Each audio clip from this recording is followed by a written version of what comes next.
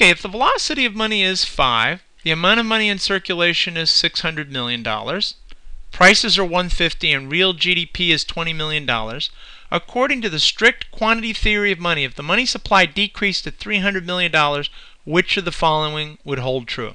Well, let's go ahead and write out what the quantity theory of money exchange is. It says that the stock of money M times the velocity of money V must be equal to P, the price level, times Q, the real GDP. And we have figures for each of these variables. M, the money supply, is 600.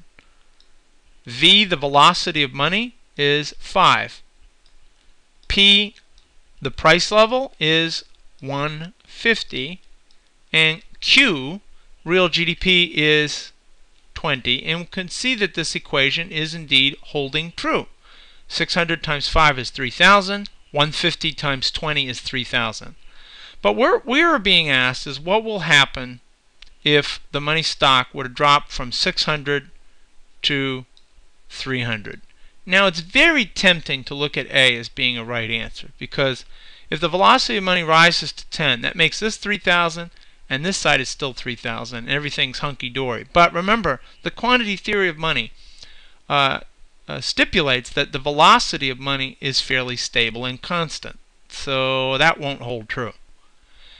But B actually looks like a tempting possibility, because if indeed the velocity of money holds constant at 5 and we still have a real GDP of 20, because the quantity theory of money argues that it will affect nominal GDP but not real GDP, then something has to give, and that something would be a reduction in the price level of falling to the 75 level.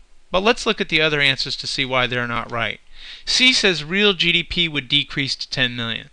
The reason why we can safely eliminate that is that strict quantity theory of money believes that the changes in the money supply don't have any impact on real GDP.